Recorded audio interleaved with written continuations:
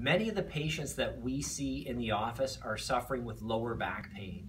And for many of those patients, there are different exercises that we send them home with, exercises to help stretch and strengthen the spine.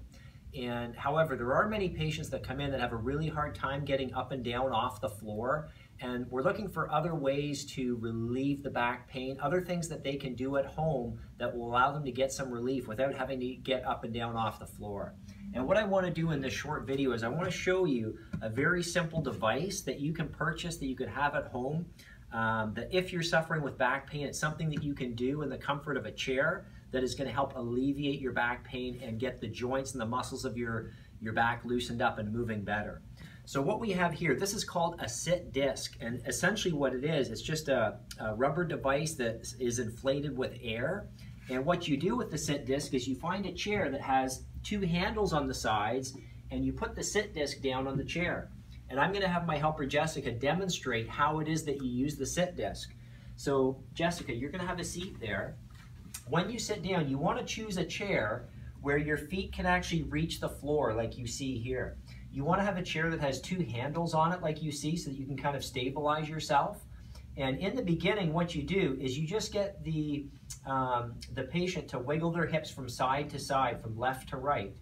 And I would spend about maybe 15 or 20 seconds going side to side before switching to going forward and back, where you're kind of shifting the hips forward and back. And again, what that is doing is it's moving those joints that are in the lower back area. In many cases, patients have arthritis in there. There's some damage to the joints.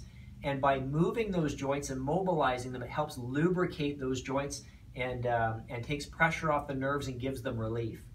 So after you've spent about 15 or 20 seconds doing the side to side and the front to back, this is the really beneficial part of the exercise, where you do more of a figure-8 motion, where you're bringing the hips forward and to the right, and back to the left, and forward to the left, and back to the right, and forward to the right, and back to the left, and forward to the left, and back to the right. And essentially what you're doing is you're doing a figure-8 motion.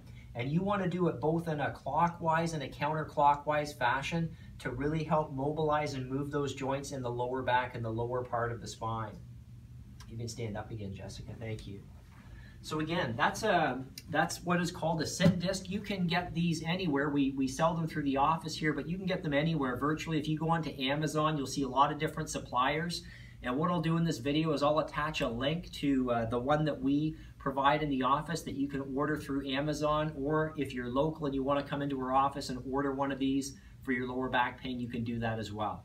Thanks so much for listening. If you know anybody with lower back pain that's looking for something that they can do at home to give them some relief, please feel free to share this video. Have a great day.